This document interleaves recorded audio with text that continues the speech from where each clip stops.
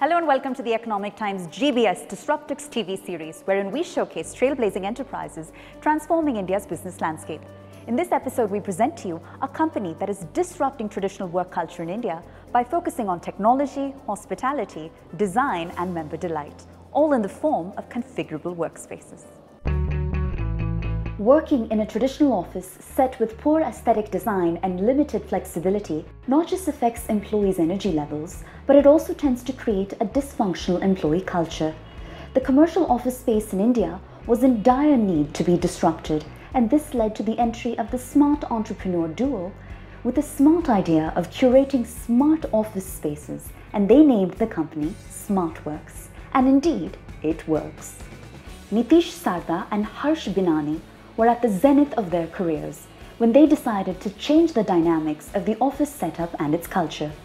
Inspired by high employee engagement levels in offices in the US and Singapore, Smartworks was launched in 2016 with the vision of creating a workspace for the future by investing heavily in state-of-the-art infrastructure, stimulating workspace design, and latest office technologies combined with value-added services to deliver a personalized wow office experience.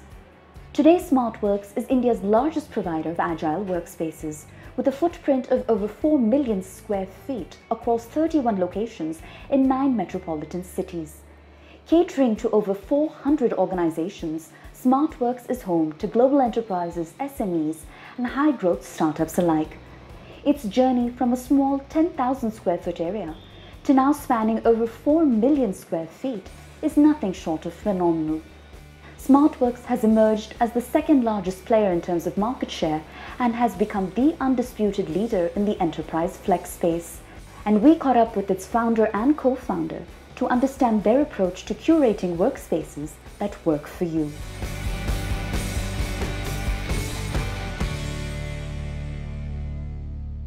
So Neetish, let me kick off the conversation with you. 5 years ago, Smartworks was just another player in the flex space segment. But today, all of that has changed. It ranks second in its sector with 14% market share. So naturally, my first question to you is, as a company, are you eyeing your number one competitor in the space, WeWork, and looking to displace their position? So for us, what is important is how far we've been able to grow so far.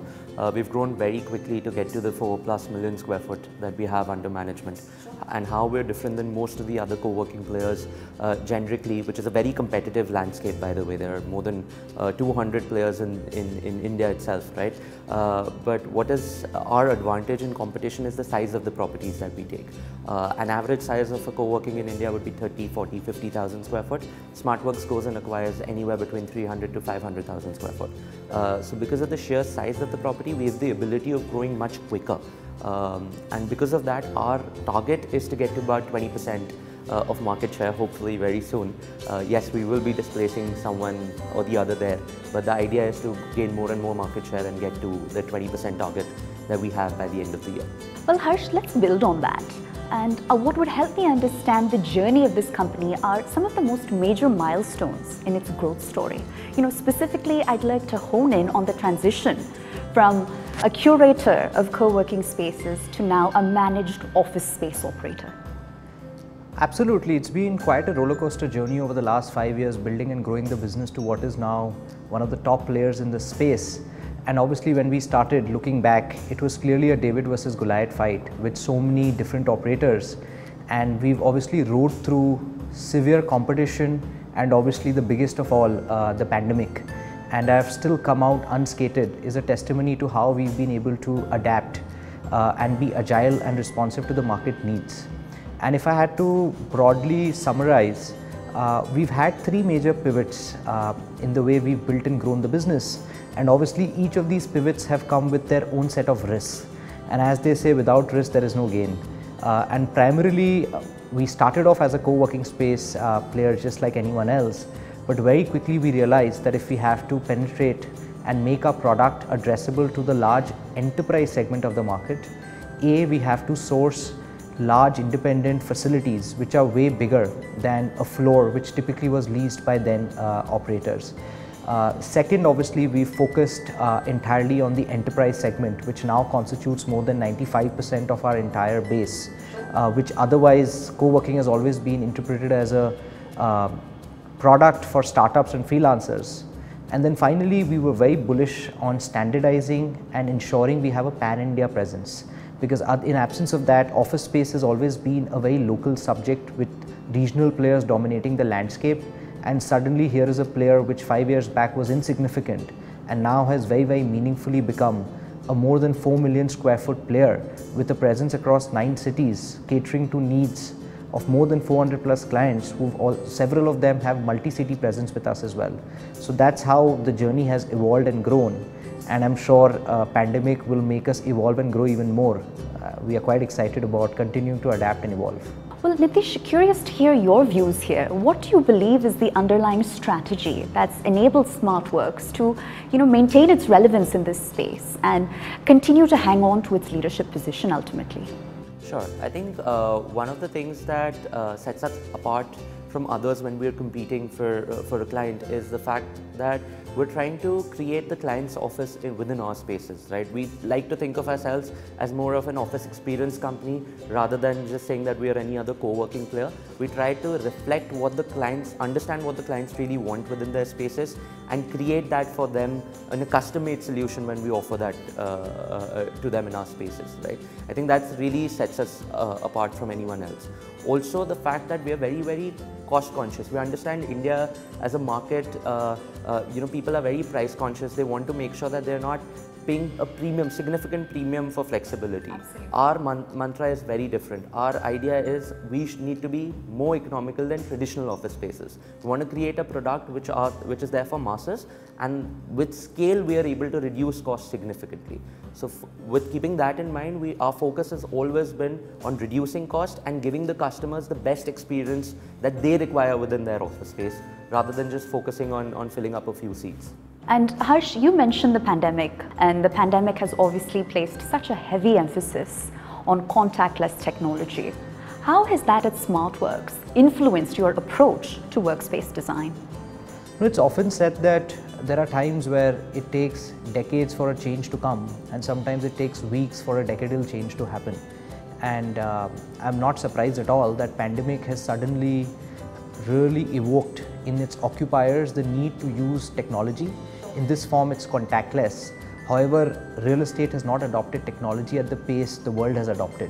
And particularly Smartworks has ensured over this last year and a half that we've taken the highest safety and preventive measures to our enterprise clients, who obviously follow a lot of global compliances and protocols.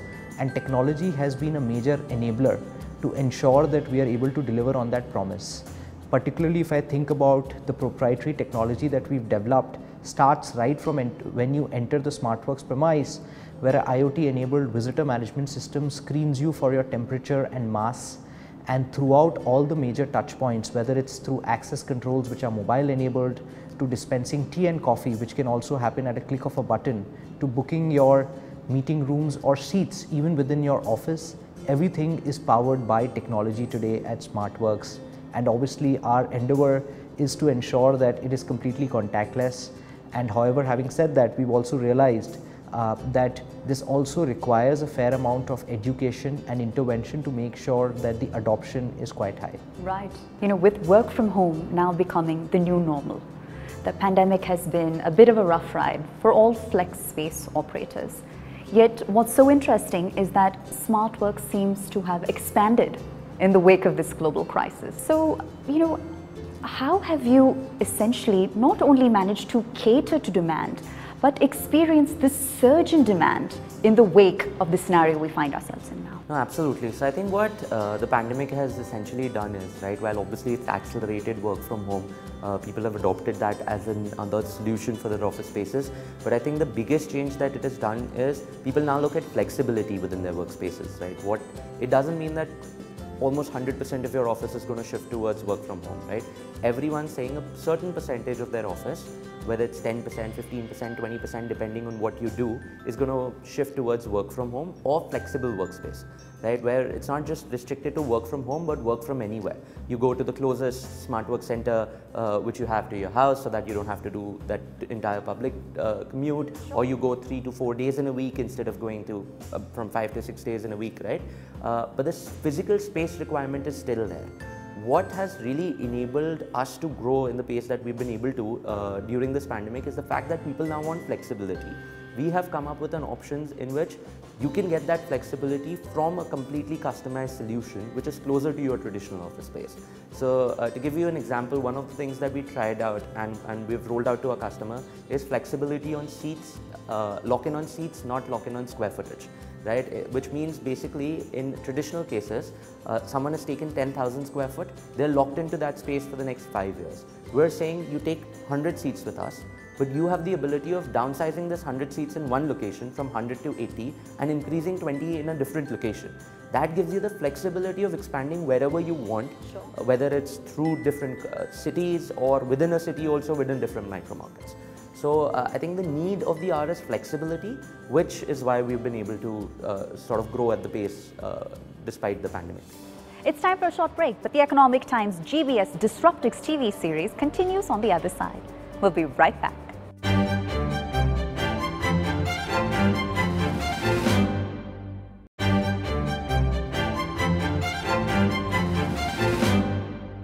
Hello and welcome back to the Economic Times GBS DISRUPTX TV series. We're in conversation with India's largest workspace provider, Smartworks.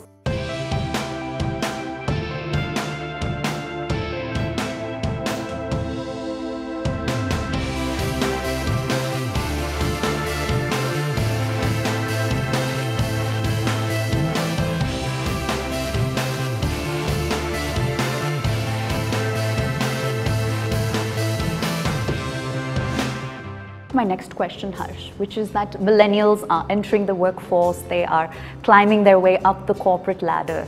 And do you believe that existing traditional office spaces essentially cater to their needs? And how does this in turn influence your optimism or perhaps your skepticism around the future of this sector overall? You know, a question which obviously requires, there is no right or wrong answer. But obviously it is clear that there is a transformation required in how we use our office spaces. And we found in the last few years the level of innovation that you've seen in a traditional office space has not kept pace with the changing requirements of millennials. And why only millennials? There are a lot of individuals who are not in that bracket who also require more adaptability in the system. And that's where suddenly when you see that flexible workspaces, which was almost nothing 5 years back, is now almost accounting for more than 5% of the overall commercial office space, speaks testimony to the impact that the sector has had on the overall commercial office space segment. And particularly we've been at the forefront of ensuring a lot of transformation by bringing on board a lot of large enterprise clients to adopt a concept like this, which otherwise in absence was always confined to the traditional office space. We often joke that, you know, one of the reasons why we've been able to grow so much, and the theme that we followed over the last, year or so, is that the strong has become stronger. But one of the things obviously has been that Neetish has ensured that he's not taken the virus to any of the cities he's gone to and closed a lot of deals. And that has ensured that we've expanded a lot during this entire duration. And if you ask me to take a step back, are we optimistic? I would say we are very, very bullish on the growth of this segment. And at heart, the reasons which made the sector attractive pre-pandemic have become even more attractive now. And also with respect to what millennials want, right? Both of us have had a varied experience. Harsh has been in McKinsey in Chicago for almost 5 years. I was studying in US and then Singapore. Both of us have done our campus visits and all of this. There's a vibe that offices in the West have been able to create, right? Because there are a lot of startup focused offices, and their evolution has been faster than what India has been able to adopt, right? And when you look at the requirements of new age millennials, we would probably fall under that, right? Why not? And essentially our requirement today is not just your workspace and table. We need an entire holistic experience. We want to have all the facilities that we require, like gyms, crashes, sports zones, all of those things within our spaces, right? It needs to be more interactive. If I'm going to spend 8 to 10 hours of my day, which is almost 1/3 of my day in one space, it needs to give me more than just a desk and a chair, right? It needs to give me everything that I require. So our focus is only on workspace experience. If you look at most of our larger facilities, like the one that we are in currently also, it has a sports park, right? We've got a football court, we've got a cricket net, we've got multiple gaming zones across. So it's not just your workspace experience, but it's also interacting with others. We design the space in a way in which it becomes more and more interactive. For everyone who's coming. And if you ask us, I think one of our best parts of the day during the work is actually that 1 over that we are able to bat during the day and ensure that the bowling machine is put to good use, and it suddenly makes you realize that, hey look, why does workplace experience have to be so boring? If I'm able to squeeze in these small breaks and enjoy, I feel so much more productive and refreshed at work. And if you could get that in US, our vision essentially is that why can't we transform it and bring it to India in a much more accessible and affordable form, because we realize once you move out of the Googles and Microsofts of the world, how many offices and campuses do you have here which can actually offer an experience like that? Right, and hard to argue with that. It's been said that a company's workspace is a natural extension of its brand. It's a reflection of the company's ethos. To what extent does that sentiment factor into your client acquisition strategy? Completely. So one of the things that we very quickly pivoted away from, if you look at co-working generally as an option, it's usually prefabbed offices, right? People take up a floor or a part of a building, right? And they create smaller inventories and they let it out. Right. We actually went ahead and did something very opposite to what people usually do.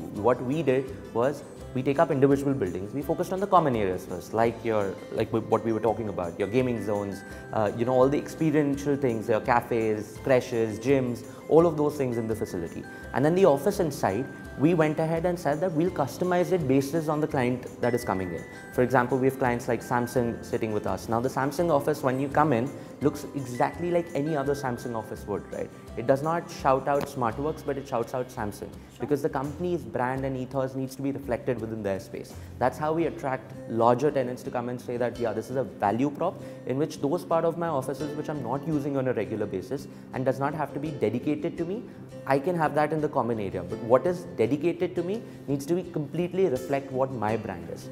And that's one of the reasons our customer acquisition strategy has also been towards enterprises, because we're customizing the space based on their inputs, their ethos, whatever guidelines that they've set out, because of which they're okay to shift their corporate headquarters or regional headquarters into Smartworks, thus helping us grow quicker than most of the players in the market. Obviously, in the company's history, there's been a trigger point or perhaps an aha moment that led Smartworks to shift its focus from startups to large enterprise clients instead. Walk us through the underlying reasoning behind this decision, and how high risk did you view this decision at the time? Our mantra has always been profitability and low cost, and we continue following that curve over the last 4 years. And I would say the aha moment likely has been the fact that a few startups that we dealt with earlier reflected to us that the loyalty factor was not as high, and the price sensitivity was such that we knew that they would move to another operator if they were offered a better price. And frankly, there is not much that you can do to retain that. And at the same time, we also realized that given the ecosystem the way it is, it will take us a very, very long time to make a very sizable, scalable impact per se. And I'm sure Neetish also has a few of his aha moments to share, because it's been a combination that has actually got us. No, absolutely. So I think one of the first aha moments was us when we realized that market was very competitive. By the time we entered, and this was back in 2016, right? Closer to about end of 2016, there were already 300 players in the market. When we were doing a competitive landscape, we were saying that there are 300 players. Everyone is focusing on the same segment, which is your startups and SMEs. Why isn't there someone who's focusing on everyone else? We realized, obviously, with our first 10 deals that it's very difficult to crack an enterprise, right? It takes much longer. Startups usually have the decision makers who usually take decisions in a couple of days, while enterprises usually end up taking that in months. Right, so that life cycle is longer, but that the target addressable market is much bigger. You're talking about India being 750 million square foot of office spaces, 90% plus of which is enterprise. Right, so while 200 players are focusing on the 10%, we said why not focus on the 90% because it's much bigger. Obviously, there were certain challenges there. It wasn't that easy to start off with, but the initial 10 clients taught us a lot. From then, getting the 11th, 12th, and now the 421st has become much easier. But yeah, the competition was one of the facts that we said that we don't want to do this, let's try something different. Since Smartworks has seemingly become a profitable, scalable and sustainable company in all of the sectors it operates in, I'd like to understand how your fundraising efforts have helped contribute to these growth milestones.